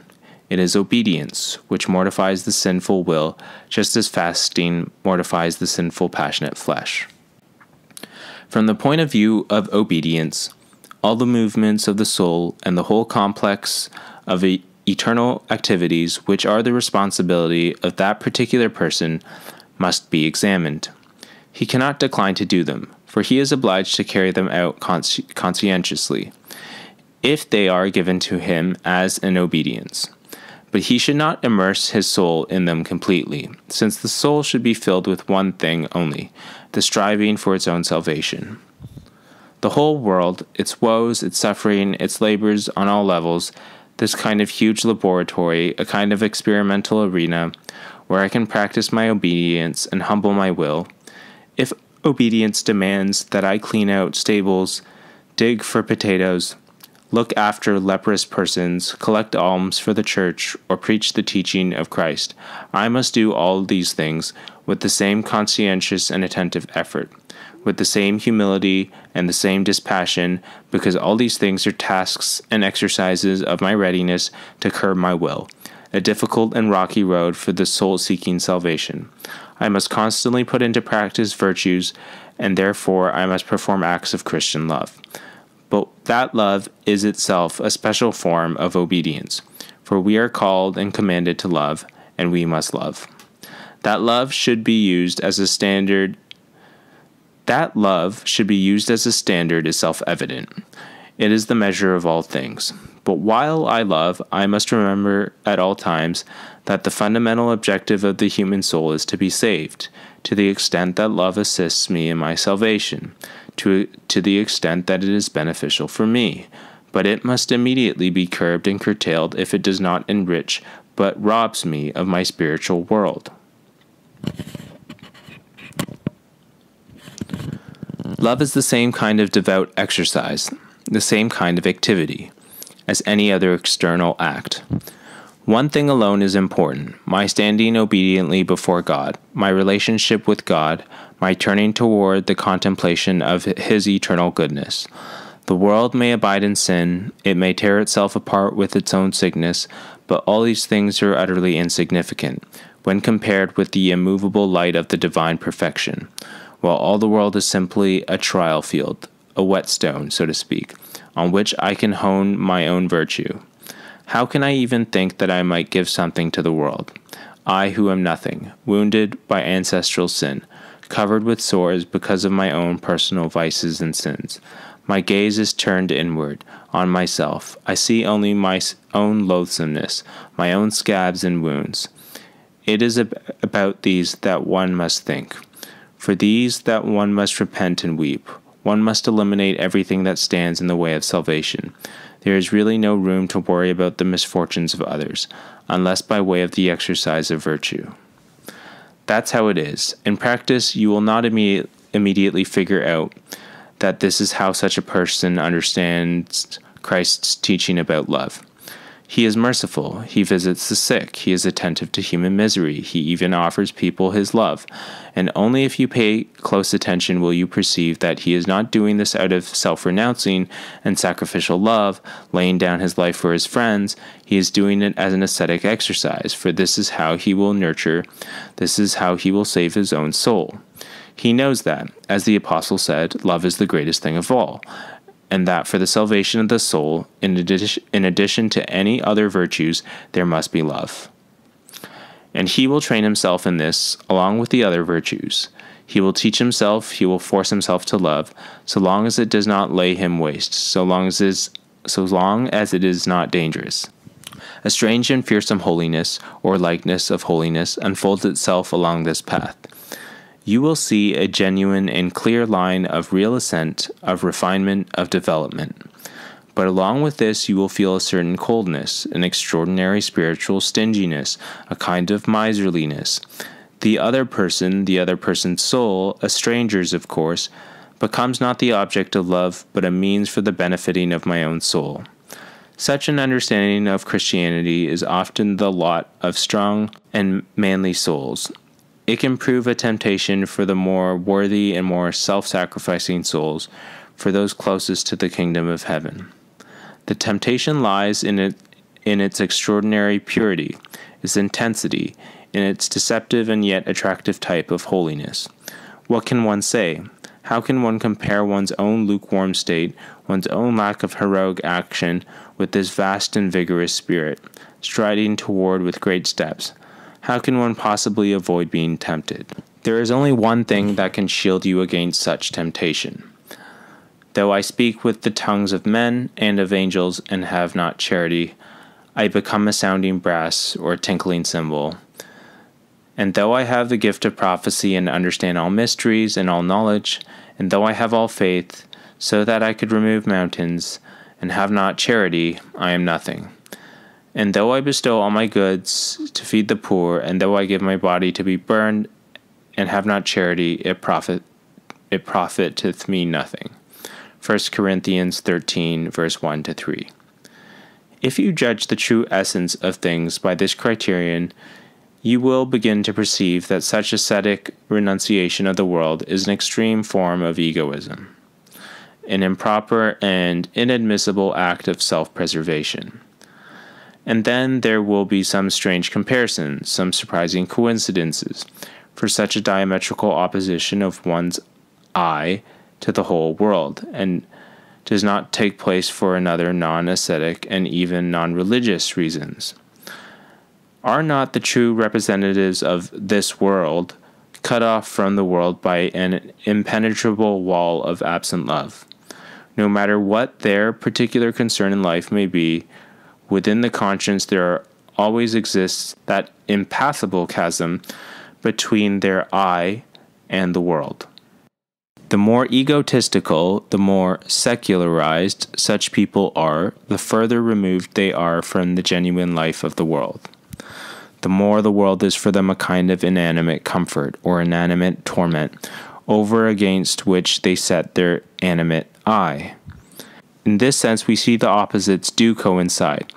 We see here, at both extremes, the affirmation of one's own unique I, the affirmation of a grasping, greedy, and miserly love of the external and material benefits of worldly success. What is significant here is the possessive and miserly relationship toward that property. What can be said, then, about the role such an asceticism can play in the life of the Church? Perhaps this question needs to be approached from the opposite direction. The more horrible and sinful is the world, the more passionate is the desire to get away from it. The more difficult it is to love its image, distorted by hate and suffering, and in general, the greater is the rejection of love. The more difficult the path within the distorted life of this world, the greater is the nostalgia for the heights. Today, the world is extremely unhealthy, and even dangerous for an ascetic who is seeking salvation. Prudence, therefore, clearly demands that one avoid contact with it so as not to expose oneself to danger. The fervent intensity, however, of the ascetic spirit, which has been present in the human soul in all periods of history, has always borne off individual souls toward those heights, where they can go to shake the world's dust from their feet, performing the one task worthy of man, the saving of one's own soul. Here I would like to pause and touch upon some of the unique characteristics of today's world, which makes it even more unbearable for someone who thirsts for ascetic detachment and heroic effort. Podvig, Podvig. for the salvation of his soul. There is no doubt as to the inner and outer unhappiness and misery of the world today. There is the threat of impending war, the gradual dying out of the spirit of freedom, the revolutions and dictatorships which are tearing the people apart. There is class hatred and a decline in moral principles. It would appear that there are no social ills which have not affected contemporary life, yet at the same time, we are surrounded by crowds of people who are oblivious to the tragedy of our age. At the same time, we are surrounded by boundless self-satisfaction, a total lack of doubt, by physical and spiritual saturation, by an almost total overdose of all things. But this is no, quote, feasting during the plague, end quote. And note, The Feast During the Plague is the title of a play by Pushkin published in the 1830s and based on John Wilson's City of the Plague. End note. To feast during a plague carries with it its own enormous tragedy. It is just one step, one hair's breadth from religious contrition and enlightenment. In it, there is something of the courage of despair, and if someone happens to be there who wants to give his grief to the world, it will not be hard for him to find the words of denunciation, of summons, and of love. Today, in a time of plague, one as a rule counts one's daily earnings and in the evening goes to the cinema. There is no talk of the courage of despair because there is no despair. There is only one utter contentment and total spiritual quiescence.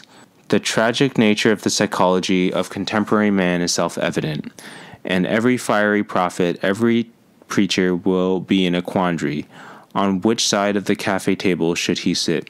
How can he cast light on the nature of today's stock market gains? How can he break through, trample, and destroy his sticky, gooey mass that surrounds the soul of today's Philistine? How can he set the people's heart on fire with his words? End note. A reference to Pushkin's poem, The Prophet, which ends with, quote, and set the hearts of men on fire with your word. Close quote. End note. The trouble is they are covered with a thick, impenetrable, fireproof substance that you cannot burn through. Will he provide answers for their doubts? But there are no doubts about anything. Will he denounce them? But they are quite satisfied with their modest acts of charity. After all, they don't feel worse than anyone else. Should he depict for them the coming judgment and the eternal blessedness of the righteous? But they don't really believe in any of this. In any way, they are completely satisfied with the blessings of this age. But this stagnation, this inertia, this self-satisfaction and feeling of well-being which characterizes contemporary man is something very difficult to take into one's hand and to love, to take into one's heart and to love, since it provokes perplexity rather than compassion, and this produces still more reasons for wanting to shake the dust from one's feet, since it is obvious that no amount of participation in such a petty life can change anything in it. At this point, there develops a particularly elevated type of spiritual egocentrism, and with it, all other types of egocentrists likewise appear. One is crushed by one's own impotence. One has come to know clearly and attentively all one's sins, all one's faults and failures. One sees the nothingness of one's soul, and constantly unmasks the snakes and scorpions that are nesting there. Such a person repents of his sin, but his repentance does not free him from thoughts of his own nothingness. He is not transfigured because of it, and again he returns to the one thing that interests him, the spectacle of his own nothingness, his own sinfulness, not only the cosmos as a whole and all human history, but even the fate of an individual person, his suffering, his failures, his joys, and his dreams. All these fade away and disappear in the light of my own downfall, my own sin. The whole world is colored by the glow from the fire of my own soul. More than that, the whole world is somehow consumed in the conflagration of my soul. This particular understanding of Christianity at that very moment demands a most profound analysis of self, a struggle against the passions, a prayer for one's own salvation. Only one kind of prayer to the Creator of the universe, to the Pantocrator, Pantocrator, to the Redeemer of all mankind is possible for such a person. A prayer for oneself, for one's own salvation, a prayer for the mercy for oneself. Sometimes this is a prayer for what you are really awful and frightful. Sometimes this is a prayer for what are really awful and frightful gifts, and sometimes the Creator of the universe is required to fulfill my prayerful petitions for something which is not very great. I am only asking him for, quote, sleep peaceful and undisturbed, close quote. Spiritual egocentrist replaces the goal of true asceticism. It cuts off such a person from the universe and makes him into a spiritual miser. And then this miserliness quickly begins to develop and grow because he begins to notice that the more he acquires, the emptier his soul becomes. This occurs because of a strange law of the spiritual life, whereby everything that is not distributed, everything that is saved, and everything that is not lovingly given away somehow degenerates, becomes corrupt, and is consumed in flames. The talent is taken away from the one who buries it and given to the one who will lend it at interest. Further accumulation makes one more and more empty. It leads to dryness, to spiritual numbness, to the complete denigration and destruction of one's spiritual essence. A unique process of self-poisoning by spiritual values takes place. Every type of egocentrist always leads to self-poisoning and a certain satiation, to the impossibility of any true understanding. It can be boldly stated that spiritual egocentrist is completely subject to the law, and this self-poisoning can sometimes even lead one to absolute and total spiritual death. This is perhaps the most frightening phenomenon that can await anyone, and it is especially frightful because it is difficult to discern, because it imperceptibly replaces true spiritual values with false ones, because at times it requires that one rise up against profound, exalted, but improperly understood Christian values, without which a rising up is impossible. It requires that one rise up against asceticism. End of Ascetic Piety. The Evangelical Path. I will now move on to characterize the evangelical way of spiritual life, which is as eternal as is the proclamation of the good news, always alive within the bosom of the Church, shining for us in the faces of saints, and at times lighting with the reflection of its fire, even righteous people outside the Church. Bracket. Here one must immediately introduce a clarification so as to prevent well-intentioned or deliberate misinterpretations of the evangelical way of religious life. Obviously, it has no relation to the current evangelical sectarianism, which has extracted only a selected list of moral precepts from the gospel, added to this its own distorted and impoverished doctrine of salvation about being quote-unquote born again, spiced this up with hatred of the Church, and then proclaimed this peculiar hodgepodge as a true understanding of Christ's gospel teaching. Close bracket. The evangelical spirit of religious consciousness, quote, blows where it will, close quote. But woe betide those ages and those peoples upon which it does not rest. And at the same time, blessed are they that walk in its paths, even those who know it not. What is most characteristic of this path? It is a desire to Christify all of life. To a certain degree, this notion can be contrasted to that which is understood not only by the term enchurchment, but also the term Christianization. Enchurchment is often taken to mean the placing of life within the framework of a certain rhythm of church piety, the subordination of one's personal life experiences to the schedule of the cycle of divine services, the incorporation of certain specific elements of churchliness into one's way of life, even elements of the Church's Ustav. USTAV. Christianization, however, is generally understood as nothing more than the correction of the bestial cruelty of man's history through inoculation with a certain dose of Christian morality, and in addition to this, it also includes the preaching of the gospel to the whole world. Christification, however, is based on the words, quote, it is no longer I who live, but Christ who lives in me." Close quote, Galatians 2:20.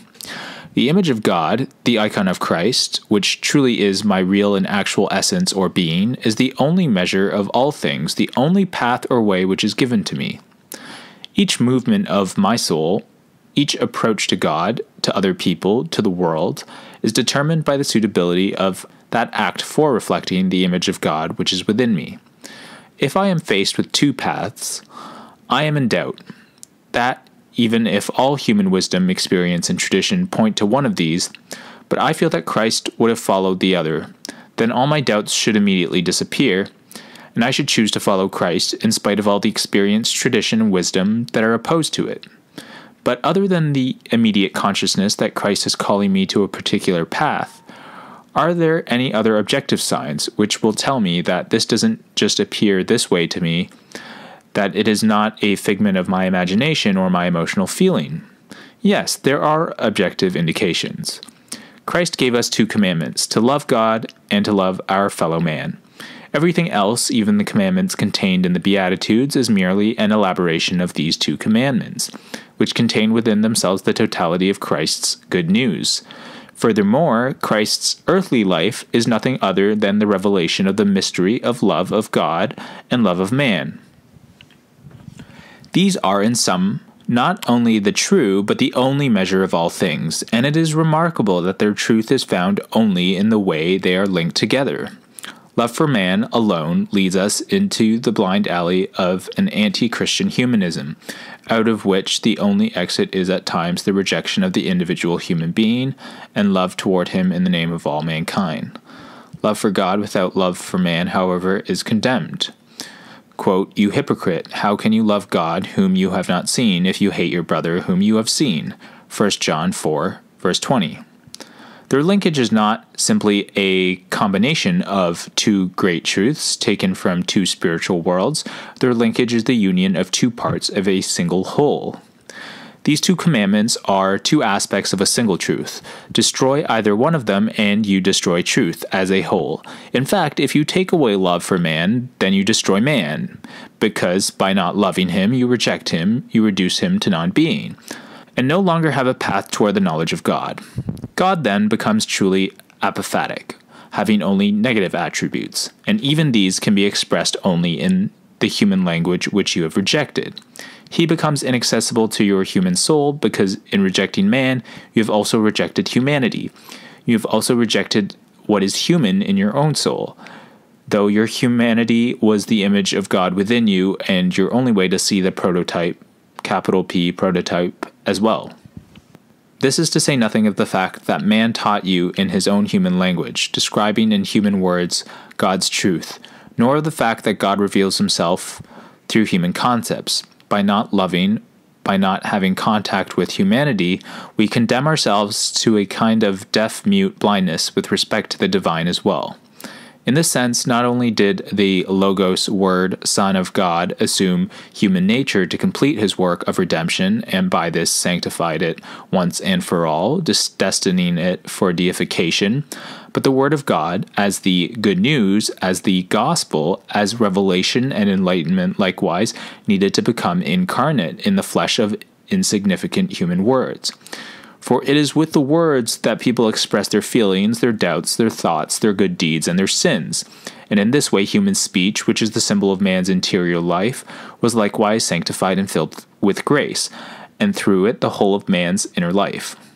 On the other hand, one cannot truly love man without loving God. As a matter of fact, what can we love in man if we do not discern God's image within him? Without that image, on what is such love based?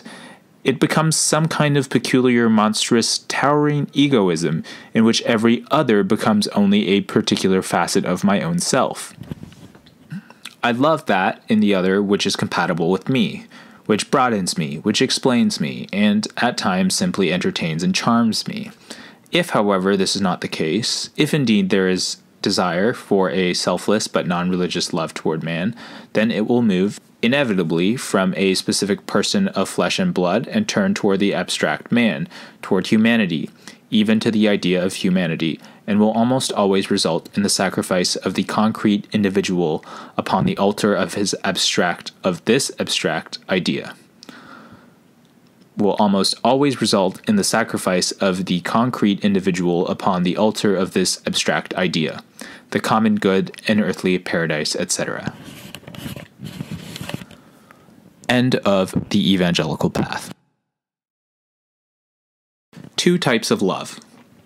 In this world, there are 2 kinds of love, one that takes and one that gives. This is common to all types of love, if not only love for man. One can love a friend, one's family, children, scholarship, art, the motherland, one's own ideas, oneself, and even God. From either of these 2 points of view, even those forms of love which by common consent are the highest can exhibit this dual character. Take, for example, maternal love. A mother can often forget herself, sacrifice herself for her children, yet this does not as yet warrant recognition as Christian love for her children. One needs to ask the question, what is it that she loves in them? She may love her own reflection, her second youth, an expansion of her own eye into other eyes, which become separated from the rest of the world as we. She may love in them her own flesh, and that she sees in them the traits of her own character, the reflections of her own tastes, the continuation of her family. Then it becomes unclear where is the fundamental difference between an egotistical love of self and a seemingly sacrificial love of one's children, between I and we. All this amounts to a passionate love of one's own, which blinds one's vision, forcing one to ignore the rest of the world, what is not one's own. Such a mother will imagine that the merit of her own child is not compatible with the merit of other children, that his mishaps and illnesses are more severe than those of others, and finally, that at times the well-being and success of other children can be sacrificed for the sake of the well-being and success of her own.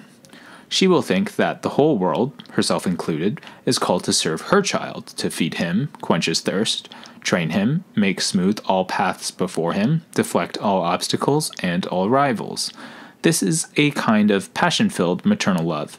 Only that maternal love is truly Christian, which sees in the child a true image of God, which is inherent not only in him but in all people, but given to her in trust as her responsibility, as something she must develop and strengthen in him in preparation for the unavoidable life of sacrifice along the Christian path, for that cross-bearing challenge which faces every Christian. Only such a mother loves her child with truly Christian love. With this kind of love, she will be more aware of other children's misfortunes. She will be more attentive to them when they are neglected. As the result of the presence of Christian love in her heart, her relationship with the rest of humanity will be a relationship in Christ. This is, of course, a very poignant example. There can be no doubt but that love for anything that exists is divided into these 2 types. One may passionately love one's motherland, working to make sure that it develops gloriously and victoriously, overcoming and destroying all its enemies. Or one can love it in a Christian manner, working to see that the face of Christ's truth is revealed more and more clearly within it. One can passionately love knowledge and art, seeking to express oneself, to flaunt oneself in them. Or one can love them while remaining conscious of one's service through them, of one's responsibility for the exercise of God's gifts in these spheres. One can also love the idea of one's own life simply, because it is one's own, and enviously and jealously set it over against all other ideas. Or one can see in it, too, a gift granted to one by God for the service of his eternal truth during the time of one's path on earth. One can love life itself both passionately and sacrificially.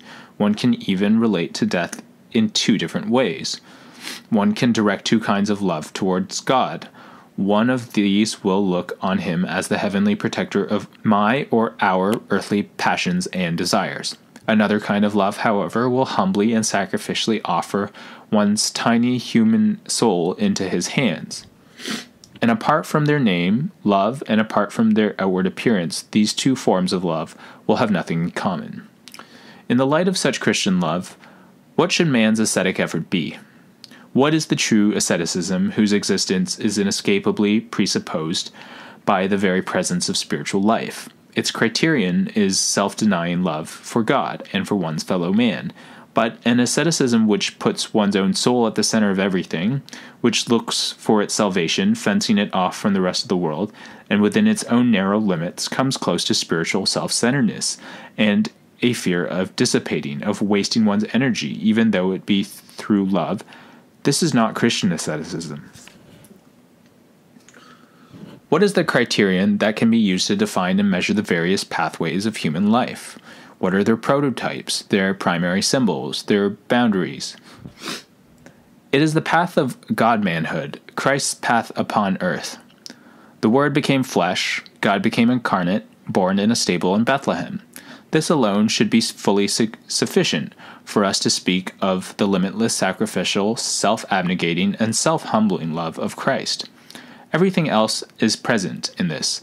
The Son of Man lowered the whole of himself, the whole of his divinity, his whole divine nature, and his whole divine hypostasis beneath the vaults of that cave in Bethlehem. There are not two gods, nor are there two Christs, one who abides in blessedness within the bosom of the Holy Trinity, and another who took on the form of a servant. The only begotten Son of God, the Logos, has become man, lowering himself to the level of mankind. The path of his later life, the preaching, the miracles, the prophecies, the healings, the enduring hunger and thirst, right through his trial before Pilate, the way of the cross and on to Golgotha and death, all this is the path of his humiliated humanity, and together with him, the path of God's condescension to humanity. What was Christ's love like? Did it withhold anything? Did it observe or measure its own spiritual gifts? What did it regret? Where was it ever stingy?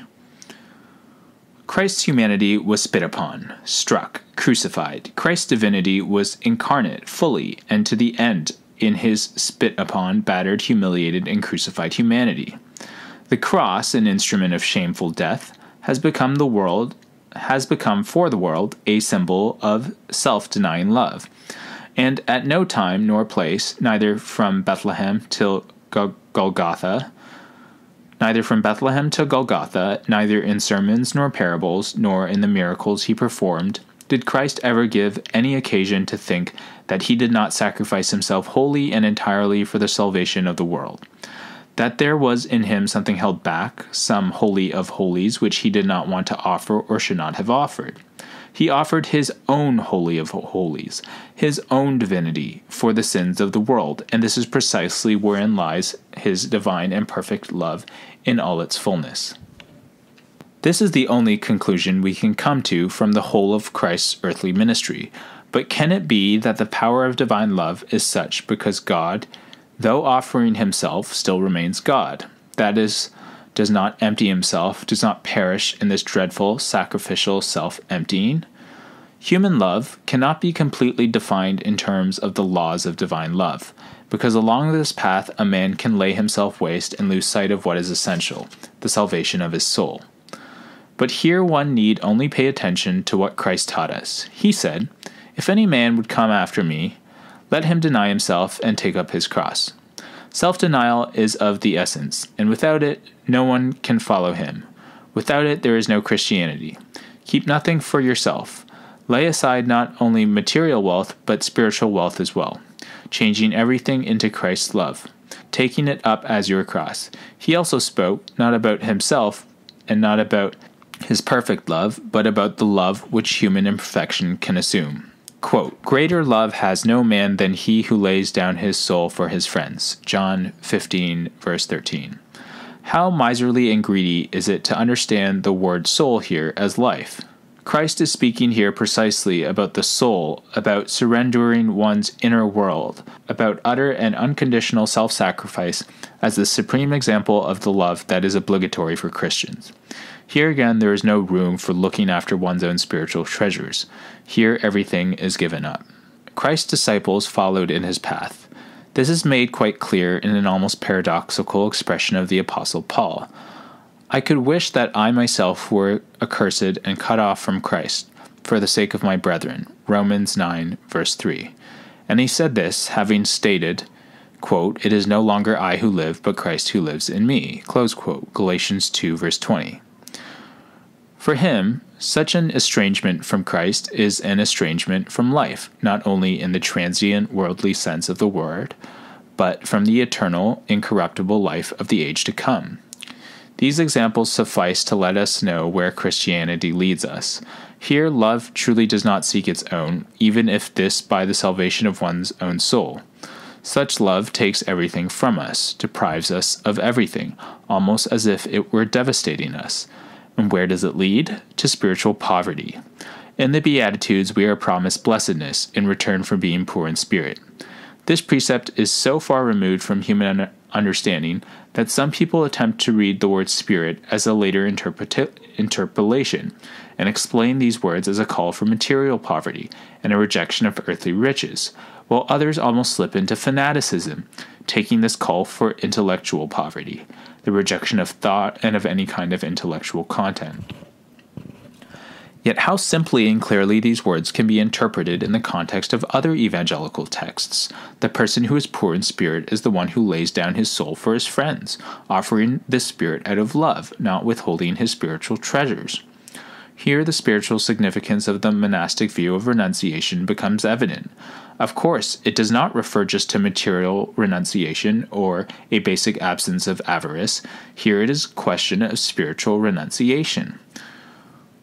What is the opposite of this? What vices correspond to the virtue of renunciation? There are two of them, and in real life they are frequently confused: stinginess and greed. One can be greedy but at the same time not be stingy, and even extravagant. One can also be stingy but not have a greedy desire to possess what is not one's own. Both are equally unacceptable, and if it is unacceptable in the material world, it is even less acceptable in the spiritual realm. Renunciation teaches us not only that we should not greedily seek advantage for our soul, but that we must not be stingy with our soul, that we should squander our soul in love, that we should achieve spiritual nakedness, that spiritually we should be stripped bare. There should be nothing so sacred or valuable that we would not be ready to give it up in the name of Christ's love to those who need it. Spiritual renunciation is the way of the holy fool. It is folly, foolishness in Christ. It is the opposite of the wisdom of this age. It is the blessedness of those who are poor in spirit. It is the outer limit of love, the sacrifice of one's own soul. It is separation from Christ in the name of one's brothers. It is the denial of oneself. And this is the true Christian path, which is taught us by every word and every phrase of the Gospels. Why is it that the wisdom of this world not only opposes this commandment of Christ, but simply fails to understand it? Because the world has at all times lived by accommodating itself to the laws of material nature, and is inclined to carry these laws over into the realm of spiritual nature. According to the laws of matter, I must accept that if I give away a piece of bread, then I become poorer by one piece of bread. If I give away a certain sum of money, then I have reduced my funds by that amount. Extending this law, the world thinks that if I give my love, I am impoverished by that amount of love. And if I give up my soul, then I am utterly ruined, and there is nothing left of me to save. In this area, however, the laws of spiritual life are the exact opposite of the laws of the material world. According to spiritual law, every spiritual treasure given away not only returns to the giver like a whole and unbroken ruble given to a beggar, but it grows and becomes more valuable. He who gives acquires, and he who becomes poor becomes rich. We give away our human riches, and in return we receive much greater gifts from God, while he who gives away his human soul receives in return eternal bliss, the divine gift of possessing the kingdom of heaven. How does he receive that gift? By absenting himself from Christ in an act of the uttermost self-renunciation and love, he offers himself to others. If this is indeed an act of Christian love, if this self-renunciation is genuine, then he meets Christ himself face to face, in the one to whom he offers himself. And in communion with him, he communes with Christ himself. That from which he absented himself, he obtains anew. In love and in a true communion with God. Thus, the mystery of union with man becomes the mystery of union with God. What was given away returns, for the love which is poured out never diminishes the source of that love. For the source of love in our hearts is love itself. It is Christ. We are not speaking here about good deeds, nor about that love which measures and parcels out its various possibilities, which gives away the interest but keeps hold of the capital.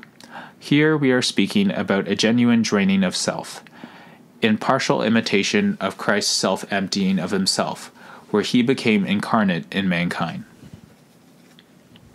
In the same way, we must empty ourselves completely, becoming incarnate, so to speak, in another human soul, offering to it the full strength of the divine image, which is contained within ourselves. This it is, and only this, which was rejected by the wisdom of this world, as being a kind of violation of its laws. It is this that made the cross a symbol of divine love, foolishness for the Greeks and a stumbling block for the Jews, though for us it is the only path to salvation. There is not, nor can there be, any doubt but that in giving ourselves to another in love, to the poor, the sick, the prisoner, we will encounter in him Christ himself, face to face. He told us about this himself when he spoke of the Last Judgment, how he will call some to eternal life, because they showed him love in the person of each unfortunate and miserable individual, while others he will send away from himself because their hearts were without love, because they did not help him in the person of his suffering human brethren, in whom he revealed himself to them. If we harbor doubts about this on the basis of our unsuccessful everyday experience, then we ourselves are the only reason for these doubts. Our loveless hearts, our stingy souls, our ineffective will, our lack of faith in Christ's help. One must really be a fool for Christ in order to travel this path to its end, and at its end again and again encounter Christ. This alone is our all-consuming Christian calling, and this, I believe, is the evangelical way of piety. It would be incorrect, however, to think that this has been revealed to us once and for all in the four Gospels and clarified in the epistles. It is continually being revealed and is a constant presence in the world.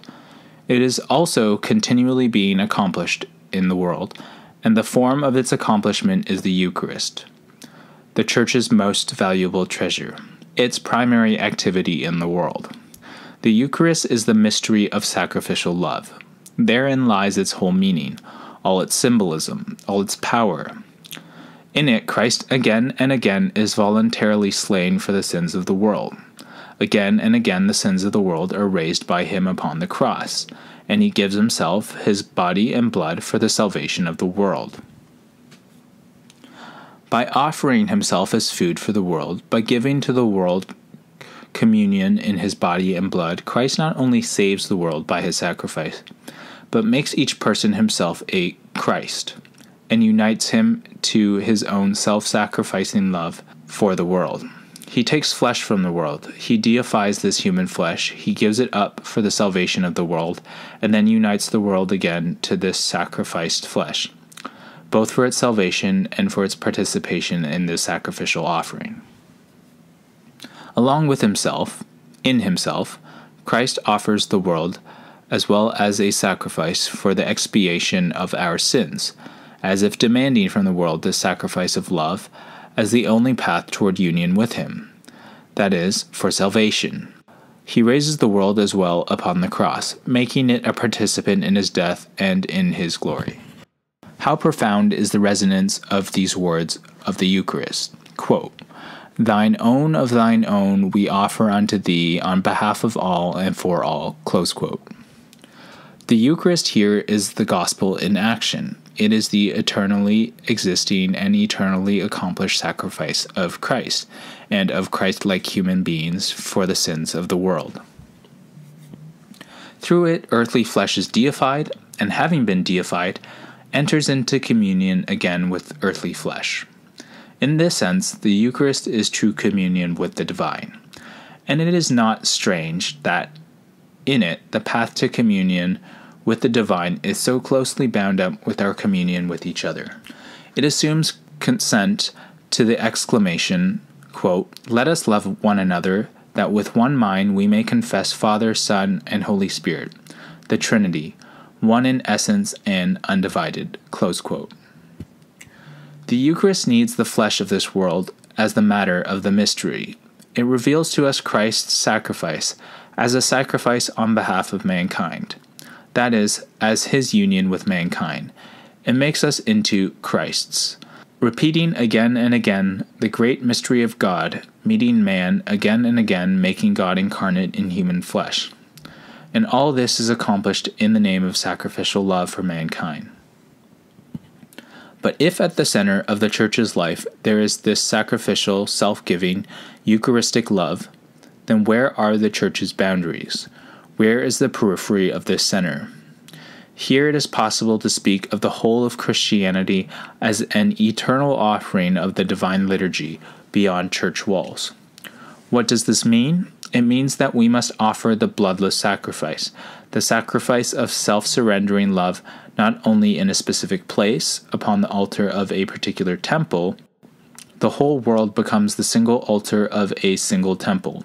And for this universal liturgy, we must offer our hearts, like bread and wine, in order that they may be transubstantiated into Christ's love, that he may be born in them, that they may become God-manhood hearts, and that he may give these hearts of ours as food for the world, that he may bring the whole world into communion with these hearts of ours that have been offered up, so that in this way we may be one with him. Not so that we should live anew, but so that Christ should live in us, becoming incarnate in our flesh, offering our flesh upon the cross of Golgotha, resurrecting our flesh, offering it as a sacrifice of love for the sins of the world, receiving it from us as a sacrifice of love to himself. Then, truly, in all ways, Christ will be in all. Here we see the measurelessness of Christian love. Here is the only path toward becoming Christ, the only path which the gospel reveals to us. What does all this mean in a worldly, concrete sense? How can this be manifested in each human encounter, so that each encounter may be a real and genuine communion with God through communion with man?